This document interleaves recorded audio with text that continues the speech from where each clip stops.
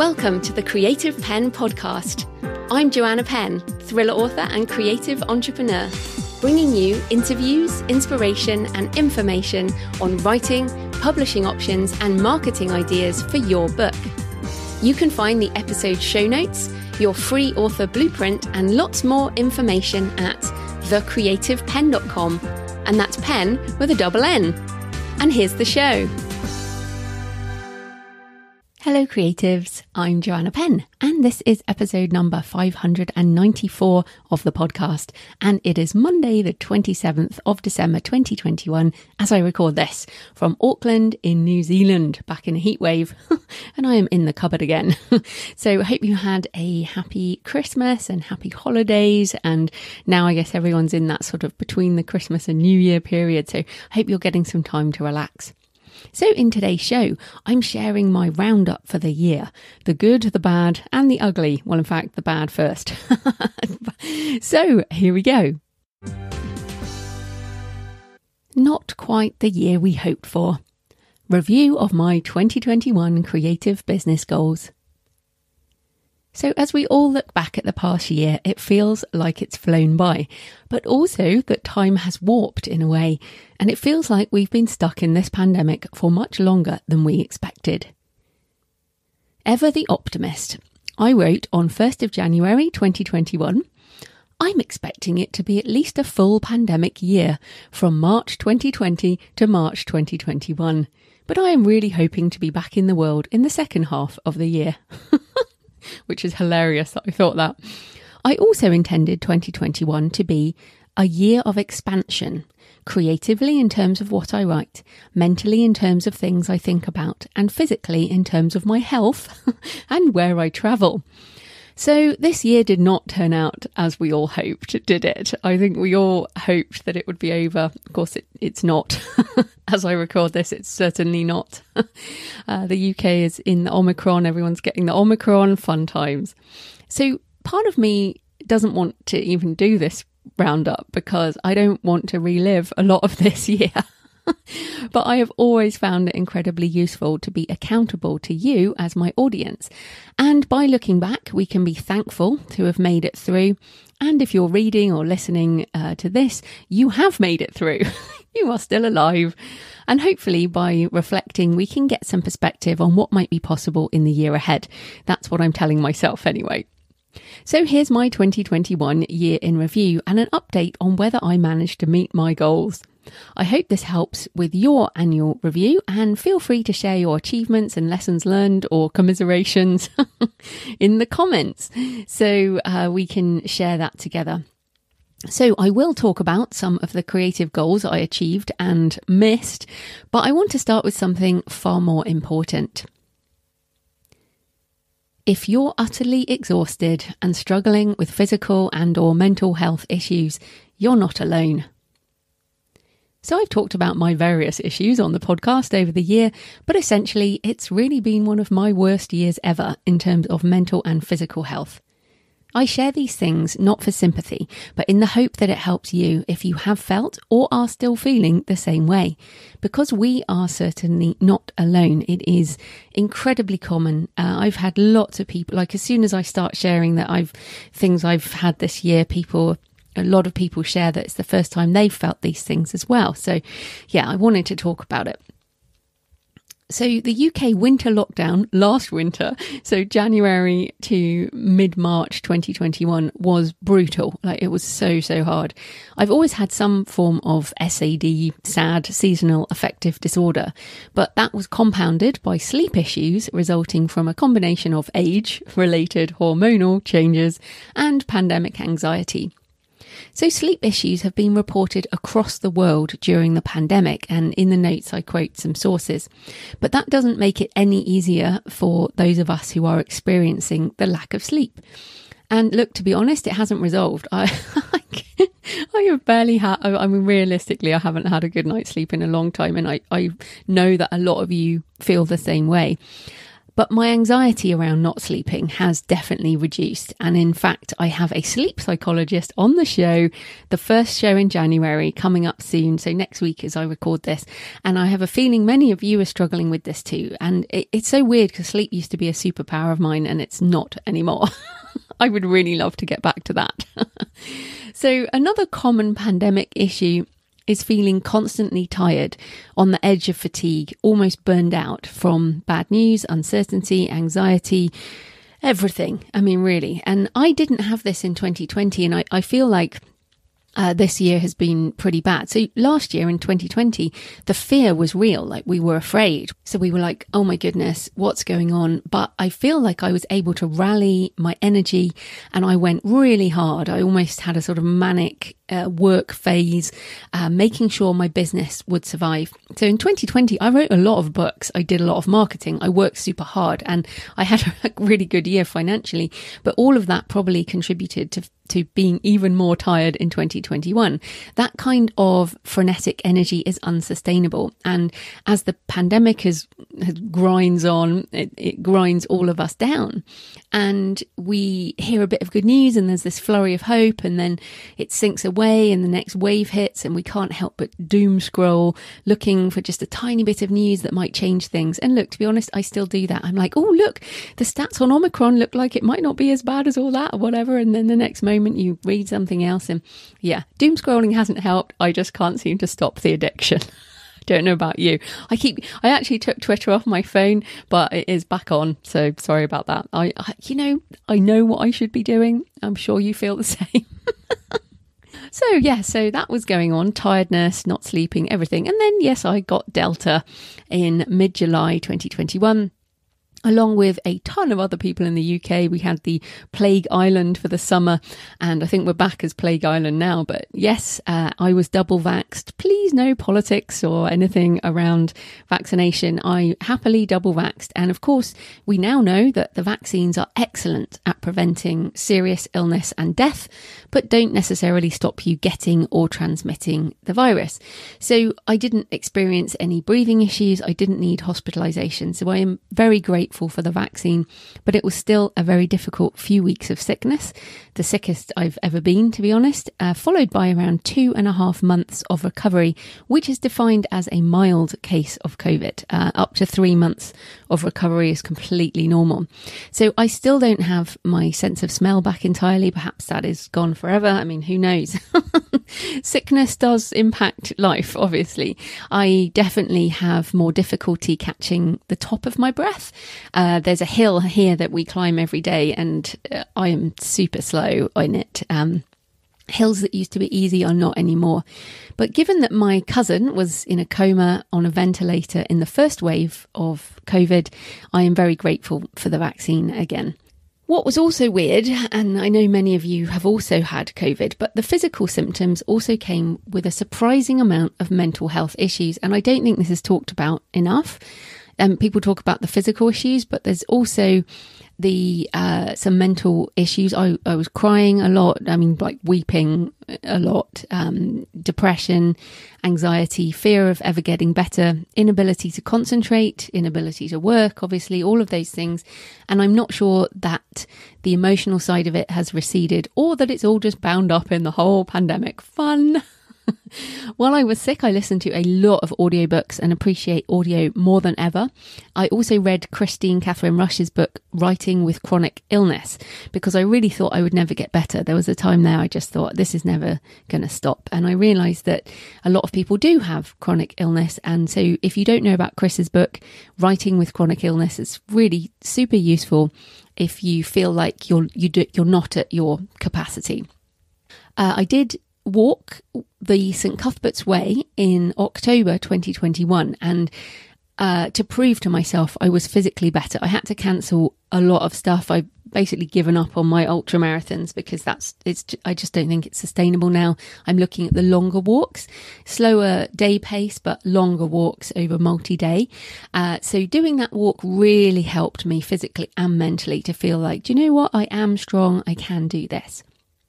But in terms of health, COVID also broke my intermittent fasting regime, which was going super well. I got really, pretty healthy and lean and everything. And well, not lean, but, I had managed things. And then when COVID hit, because when you lose your taste and smell, you can only taste texture. I know it's not a taste, but your mouth feel, and salt. So I basically lived on sourdough toast because it was crunchy, and butter and Bovril for several weeks. And then my energy was so low, and I used food for emotional support and all this stuff. So basically the whole diet thing went out the window. And then in late November, pretty much soon after I got back from the Cuthbert's Way, we then had the pretty significant stress of international travel to New Zealand, where I am now, when we're visiting my mother-in-law who has advanced cancer. So I'm writing and recording this from Auckland in New Zealand. Now, New Zealand has mostly kept COVID out, so you'd think it would be some sort of happy paradise, but the fear here is just as bad as everywhere else in the world, perhaps even more, because they don't really have it yet. I mean, there are some cases, but it's nothing like anywhere else really. But New Zealand has one of the strictest border control, quarantine and isolation regimes in the world.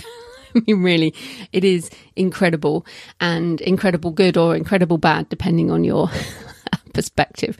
But it took months to get a slot in MIQ, which is the managed quarantine. And then it was pretty much a nightmare, some kind of dystopian nightmare of repeated testing, which is a lot more violent than the tests in the UK. I mean, really. Their tests here are kind of, interesting. Then constant mask wearing, obviously, paperwork, vaccine passports. And what I struggled with far more than I expected was 7 days of quarantine in a room with no opening window for 23 and a half hours a day inside that room, with only 30 minutes walking slowly clockwise around a car park, guarded by the military, tested by people in hazmat gear, and generally treated like a virus vector rather than a human. And all of that has, again, I thought I would be okay with it, but I think along with everything else, it affected me far more than I expected. It was very, very hard. And anyone who says, oh, well, it was only 7 days, it's very weird how difficult it was. So even when we made it out, it then took several weeks of chasing bureaucracy to get a vaccine passport because we were vaxxed in the UK, which kind of made us second-class citizens for a while. And all of this to say, I am seriously out of love with travel, which is something I didn't think I would ever say, and kind of adds to the depression because travel is very, very difficult. And I kind of think I'm just going to barricade myself at home until things are different. Until there's some kind of international way of dealing with this, it's difficult to travel. More on that to come. But in the positive side, I feel like I've learned a lot about acceptance in terms of a limited physical and mental capacity. I've always, I guess, taken for granted my physical and mental health and the ability to just get stuff done. And my upbringing was very much Norman Vincent Peale, power of positive thinking, Protestant work ethic. It doesn't matter if you're sick, you carry on working. Sickness was almost a sort of moral weakness. Take some vitamin C tablets and soldier on. I mean, really, that was my upbringing. But that's been impossible. And I kind of came up against physical reality, which was interesting. And I raged against it. Boy, I raged against it. But you can't rage. And I know many of you understand this. And I just had to let it be. I had to let my body do what it did. And it feels very strange being kind of out of control of what you would love things to be in your head and then what your body is capable of. So yeah, a lot of going back to bed was the answer. Memento mori indeed. Remember, we will die. And I think I kept coming back to that. I'm still alive. You're still alive because you're listening to this. And I know we've lost a lot of people in many different ways. But yeah, so all of this to say, this has been one of the most difficult years of my life. And I know that my life is not as challenging as many others. For all of you who are dealing with this, as well as homeschooling, as well as elderly parents, as well as other sickness, as well as everything, job loss, money issues, I just don't know how everyone's carrying on half the time. So if you feel any of this, then you are not alone. And I wanted to mention this right up front because I didn't achieve all the things I wanted to achieve. But let's face it, who did? I mean, really, who did? If you did, you're some kind of superhuman, amazing person. Congratulations on, if you were still alive, seriously, congratulations. But despite all of this, I did manage to do a few things, so I will cover that next. Joanna Penn, Books for Authors. So one of my goals was to write How to Make a Living with Your Writing, the 3rd edition, which I did in the first quarter and narrated the audiobook. And I really needed to do that, the updates on that book, because things have changed so much.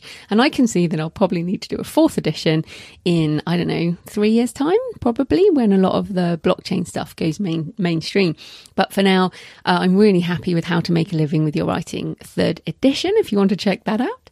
I also intended to finish How to Write a Novel. Again, it's been on my goals for 3 years now. I opened the Scrivener file, which has 90,000 word draft in it, and I just couldn't do it. I definitely have some imposter syndrome around the topic. After all, Stephen King wrote a book on writing. So yeah, I always feel like, I just can't do it. It's also a huge topic, so I need to pick an angle.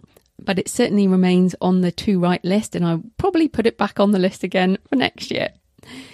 The surprise book of the year was, of course, The Relaxed Author, which I co-wrote with Mark Leslie Lefebvre. And we both did the audiobook narration, which I think turned out super well. It sprang out of an interview conversation on an episode of this show. And then we had so many comments saying that it was needed that we went ahead and wrote the book. We both had to clear our schedules to write it, but I'm so glad we did, because lots of you have said it's been useful in a year when we all needed to relax more. And luckily, I finished it just before getting COVID. And thankfully, my relaxed approach to writing and publishing meant that even though I didn't write and publish much this year, I still have a business. So luckily, that went out, and you can listen to us talking about the process, what we learned about each other, which was fascinating, in episode 575. In foreign rights, I self-published Your Author Business Plan in German and also licensed some more non-fiction books for authors in French. I also intended to double down on selling direct, which I've definitely achieved. There's more I could do, but I sell ebooks and audiobooks every single day from payhip.com/The Creative Pen. So I get money in my bank account every single day from book sales, which I really love because, of course, most of our payments go in once a month. So you get a good deal. I get money in my bank account immediately. And of course, you can go check that out on payhip.com/The Creative Pen. I also have a tutorial that many of you have used to set up selling direct, and I'm pleased that that's becoming more of a trend for indies, and that's at thecreativepen.com/sell direct tutorial. All the links in the show notes. Of course, there are extensive show notes from this show today. So, the Creative Pen website. Well, in May 2021, Google updated their algorithm around page speed and some other technical metrics. So I implemented a new WordPress theme and some technical back-end things on the creativepen.com. One of those tasks you just have to do sporadically with what is now a 13-year-old website. And I did get some help, but I do a lot of the technical stuff myself. So that did take some time. You should now find it easier to search if you use the search bar on the Start Here page. If you go to thecreativepen.com, you'll find hopefully things much easier. There are more landing pages and resource pages for the most common things that people need, like editing, book cover design, tools, etc.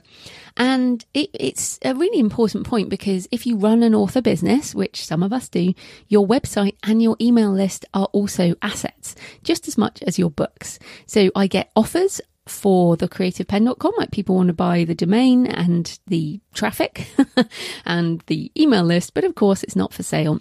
This is the hub of everything I do online. It drives significant revenue. I don't think I'd have a business without my website and my podcast. And importantly, I control it. So, I would have a business, but not the business I personally have. So we have to maintain our backlist books, but we also have to maintain our backlist websites. So this was a business critical task that just had to be done. And I'm going to have to do JF Pen in 2021 coming up. The Creative Penn podcast.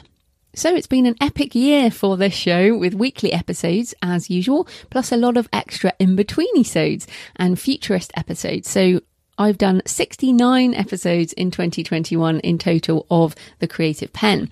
And thanks to my corporate sponsors, to my patrons at patreon.com/The Creative Penn for supporting the show, to everyone who has used Buy Me a Coffee to buy me a coffee. You drink a lot of coffee. This helps me financially, but also emotionally, particularly in this challenging year. I did a survey in the last couple of weeks and I'll share the way ahead for the podcast and the results of that in the next show. In my New Year goals episode, we will hit episode 600 soon, and we will head towards episode 700 over the next couple of years. So really quite interesting in terms of where I want to go with the podcast. The creative future. So one of my biggest goals for 2021 was to dive deeper into the technological changes that have accelerated due to the pandemic. I said in my 2020 roundup, quote, "I've been bored for a while now with a feeling of stagnation in the status quo of the publishing industry, but I see things coming on the horizon that we need to prepare for, especially with the acceleration of digital transformation in the pandemic year." Now, to be honest, you know I appreciate change, but things have moved much faster than even I expected. And in fact, much of what was considered futurist is now moving into the present. 2021 certainly ended with a lot more people knowing words like NFTs and metaverse. You didn't expect that.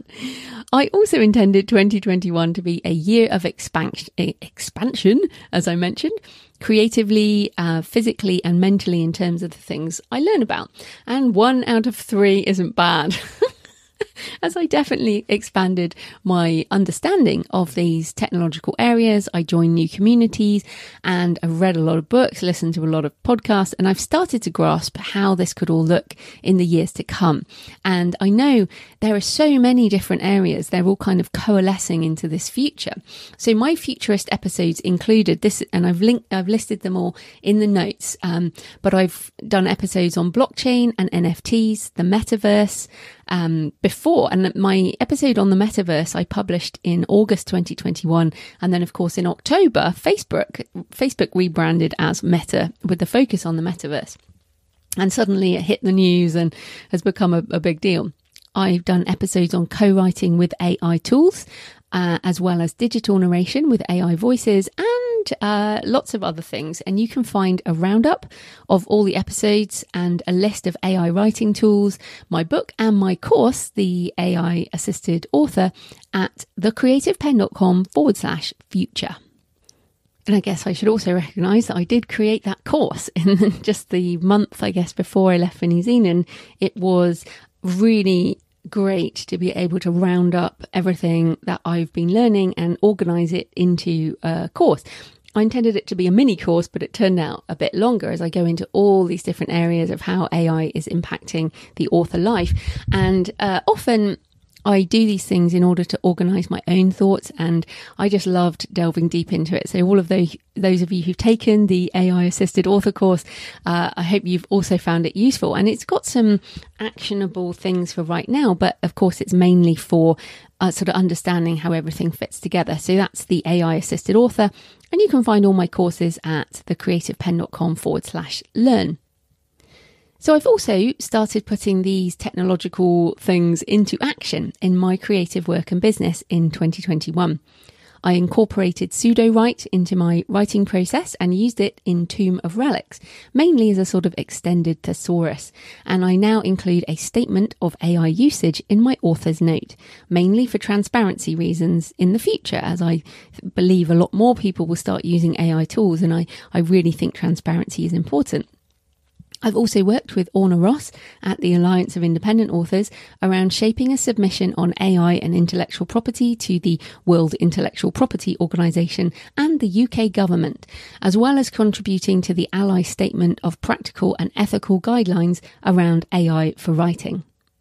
I did publish a book on the Ethereum blockchain through Bookchain, although I haven't earned any ETH or any other cryptocurrency yet. That was one of my goals this year, but I suspect I will be earning crypto in some way in 2022.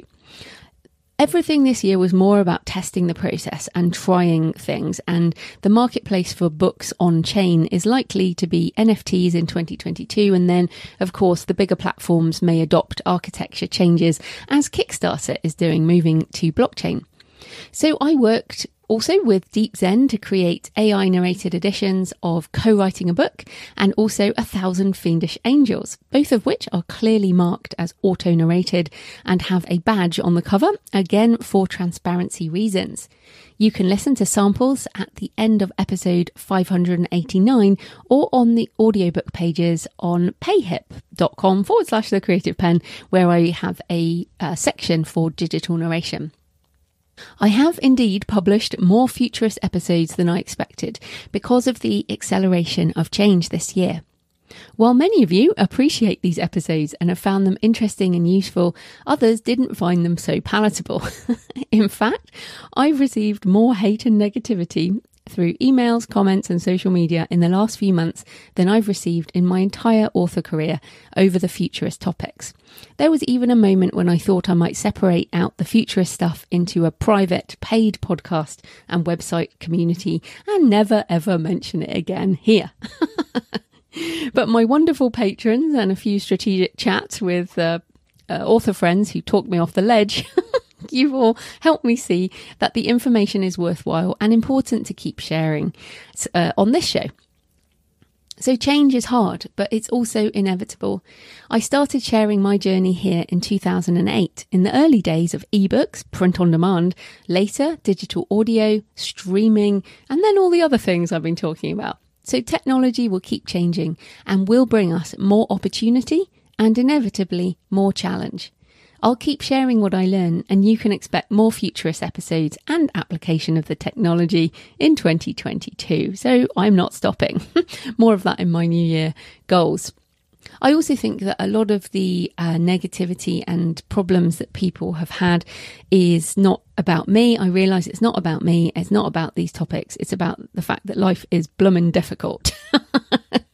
And that it's difficult to just deal with the status quo, let alone thinking about the future. I completely understand it, but I'm going to carry on sharing new stuff. So, J.F. Penn, thrillers, dark fantasy, crime and horror. So I have found it incredibly hard to write fiction this year, so it's not been a stellar year for J.F. Penn. I have journaled a lot, like I've written a lot of words in my journals, but that is not for publication, at least not right now. In terms of new fiction, I wrote Tomb of Relics. The previous working title was Day of the Martyr, but turned into Tomb of Relics. If you read it, you'll understand. It was a hard-won book, and it turned out as a novella, not a full-length novel. I had intended it as full length, but it just wasn't happening. Look, to be honest, I'm usually inspired to write by my travels, which clearly didn't happen.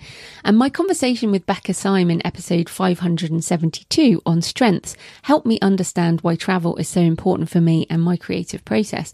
And look, to be honest, we have to do what we do and embrace how we work. So that's life. I did write one new short story, which I will be publishing in January. It's called Blood, Sweat and Flame. And I edited and published a story I've been sitting on for a few years.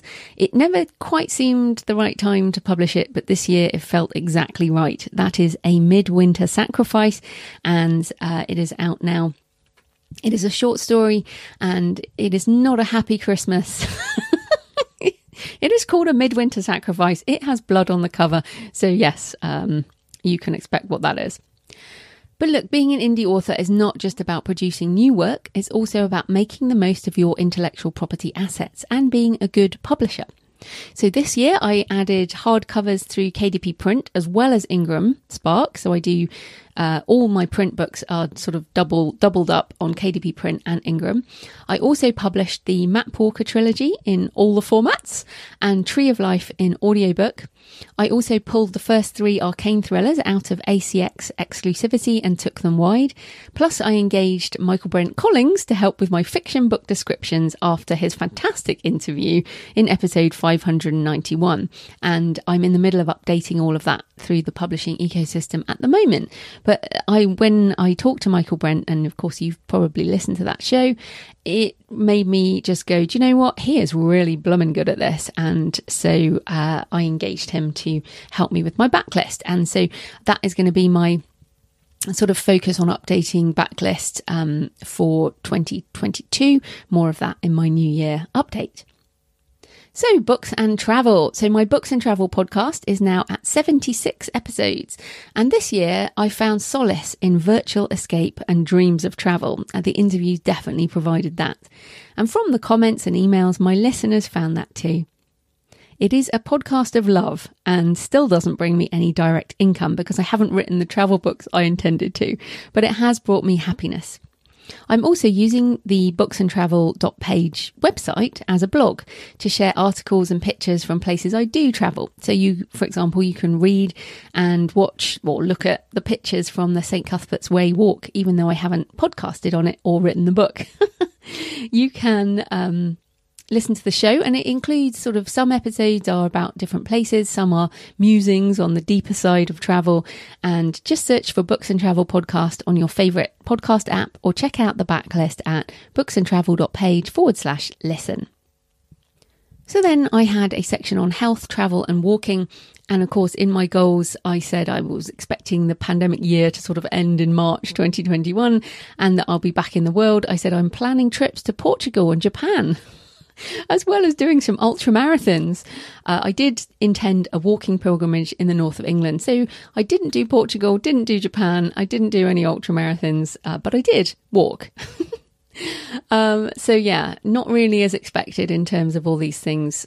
My health, my travel, and really my walking was not really as expected. But we made the most of being in the UK, and I've tried to treat the UK as a holiday destination more than ever.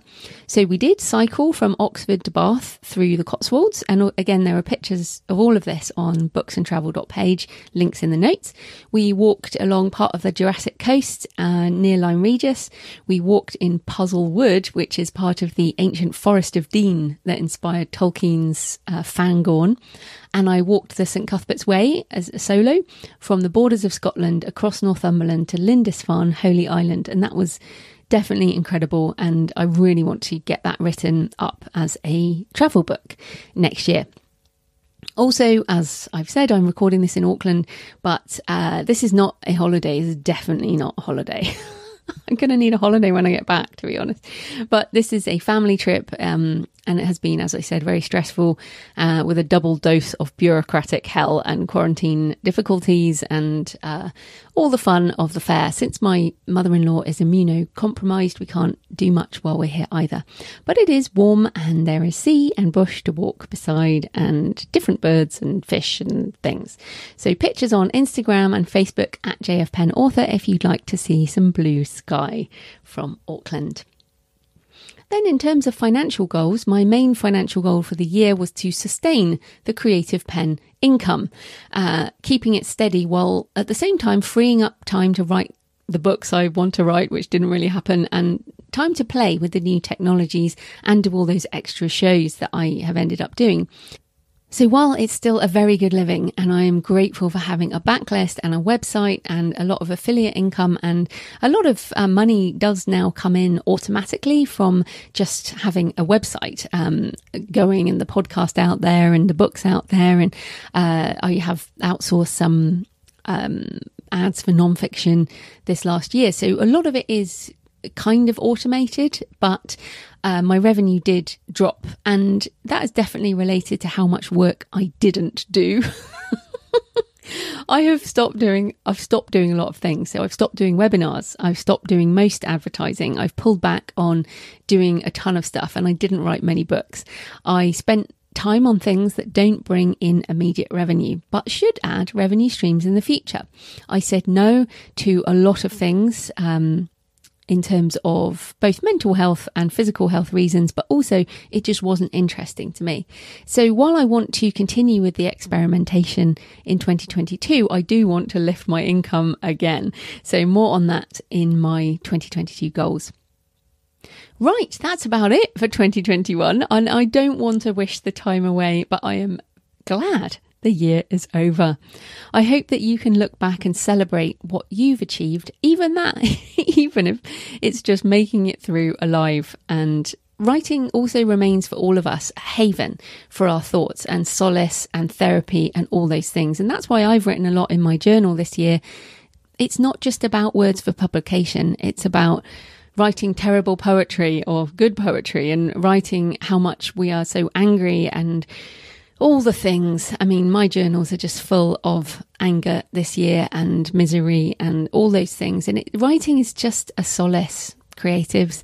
It doesn't have to be for publication. So I hope you have some time to step back at this time of year to think and write about the year that is almost over.